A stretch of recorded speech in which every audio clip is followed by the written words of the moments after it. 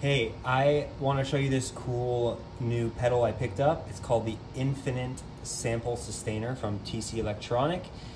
I really like how this has a reverb built into it, and with all of the TC Electronic stuff, they have this feature called tone printing, where on your phone within an app, or you can hook the pedal up to your computer within the software that you can download on their website. You can basically build your own reverb from their reverb options, and you can pretty much get whatever you want.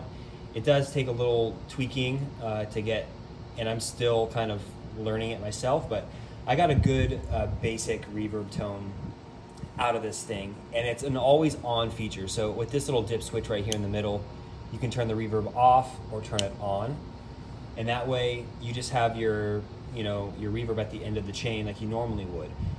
So that's one feature, but the sustainer aspect of this, which is cool, is similar to that of a piano with the sustain pedal, which guitars don't have any feature like that. You have to use drone strings, just a low tone.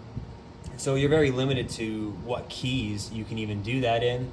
But with this pedal, you can basically create a pad underneath you with any note. So you can do it first off with, say, just one note at a time. So here's just like a couple notes. And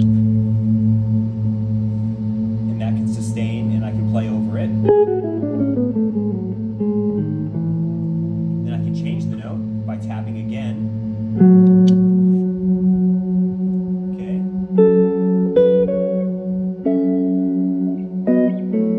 And I'll do that a couple times now to show you.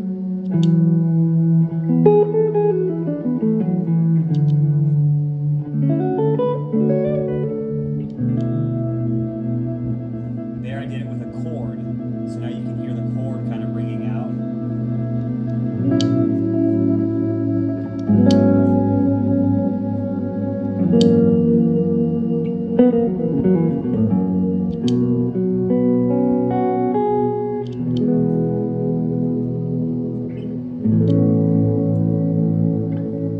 And then you double tap it to make it stop.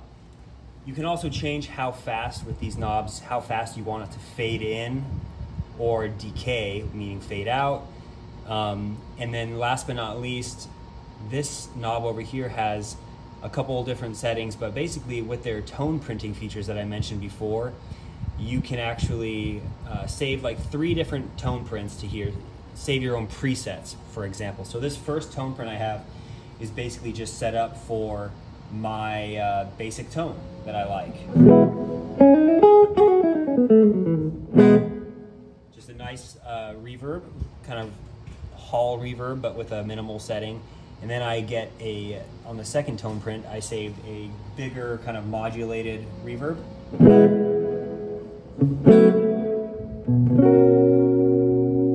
And then on the third tone print, I just set up a spring reverb. That's still kind of big.